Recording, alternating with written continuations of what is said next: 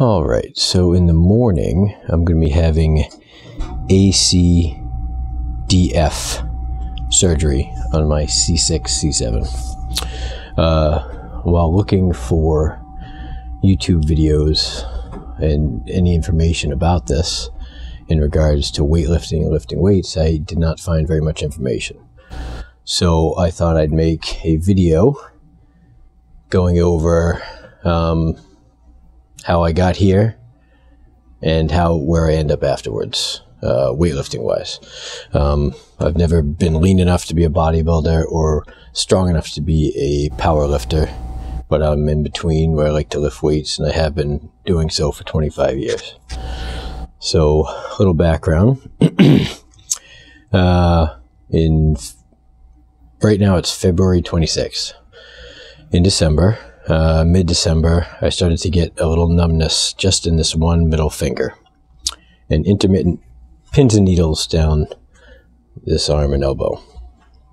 About 5-6 days after that, it turned into pain in the same area from the elbow down. I was on gabapentin and naproxen. It kept getting a little worse. I kept going back to the doctor. Gabapentin, he kept upping the gabapentin. Eventually, I ended up going to a chiropractor because I couldn't get an appointment for physical therapy at the start of January. And at that point, my triceps in this arm was like a fuse blew. And one day I went in and I lost half of the pressing strength, up, out, down on this one side.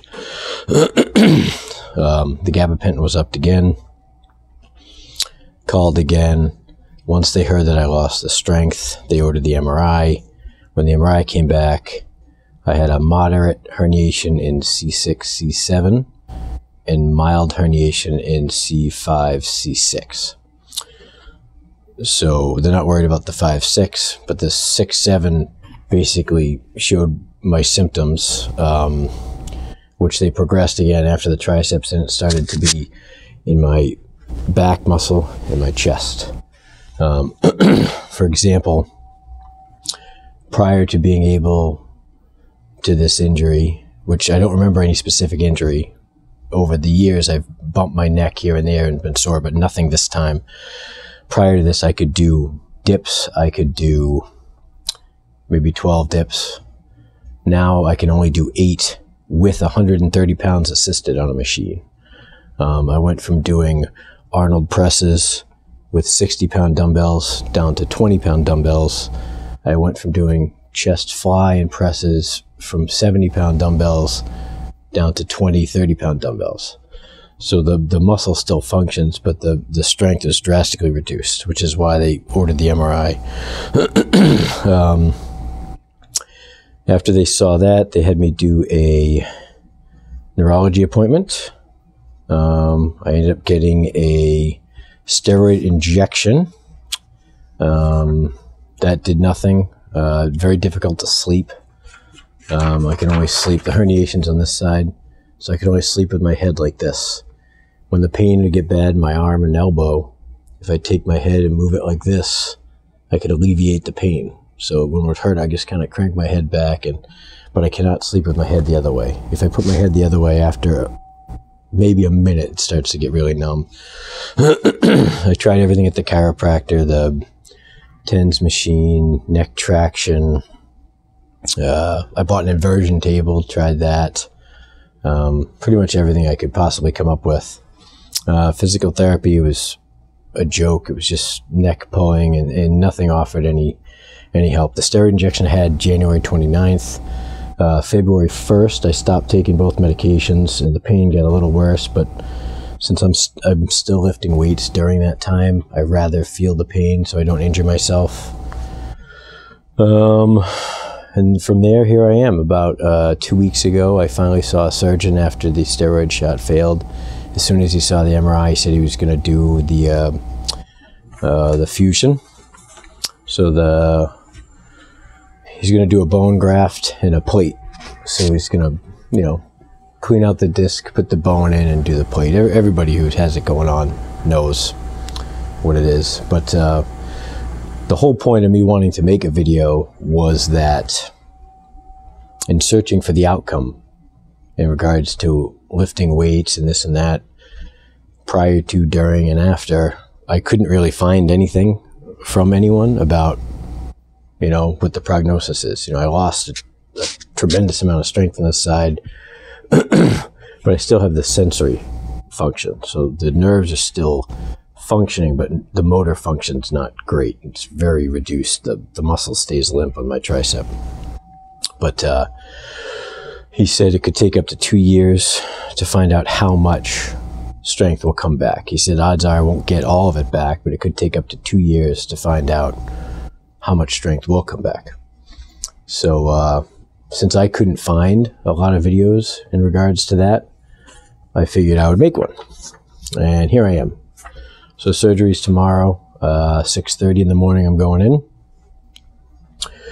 And that's about it. And this is the first video. And I hope to make one tomorrow or the day after and see how things went and describe everything. And maybe help some people out that are looking for the same situation. You know, over the years, I've been in 3 car accidents where the car was totaled. A little bit of neck pain. I've pinched my neck several times doing deadlifts when I would pull and have my head to the side as I pulled, and I'd feel a sharp pain on this side, but it would go away after a day or two. The most recent injury I can think of to my neck was 2 years ago, doing chin-ups right back here. And, you know, I was coming down a little too fast, and I felt my head snap forward as I came to the bottom, and I felt a really sharp pain. And that time, which was 2 years ago, it was bad enough where it was probably 3 days, and then it got better. So I never went to a doctor or anything. But the pain was bad enough at that time. If I laid in bed, if I wanted to roll over, I literally would have to pick my head up off the bed to roll my head over. I couldn't even lift my head up at that time. So odds are, you know, they said degenerative disc disease as well, and arthritis and stuff in the vertebrae and all that. But as far as I can tell, this is a culmination of injuries over the years, and then the disc getting older. I'm 42 now, is just kind of bringing everything to a head. So I think it was probably herniated before. I never had a picture taken. And just over time, it's just kind of worked its way out. Also, 3 or 4 years ago, I did a charity boxing event where I trained for 3 months with that. And my neck took a beating doing that too. You know, it was, once again, nothing I really went to see a doctor for. But anyway, hopefully somebody finds it useful, and we'll go from there. So this is the pre-ACDF surgery, which will be in the morning. And we'll go from there, and hopefully I can have some feedback. And, you know, I've heard so many different accounts from different people, you know, some people saying they don't get any relief. Some people say as soon as they wake up, all the tingling and pain is gone. And the only thing that's been consistent the whole way through for me is numbness in the tip of this finger. The pins and needles are positional. You know, I can move my head around and change.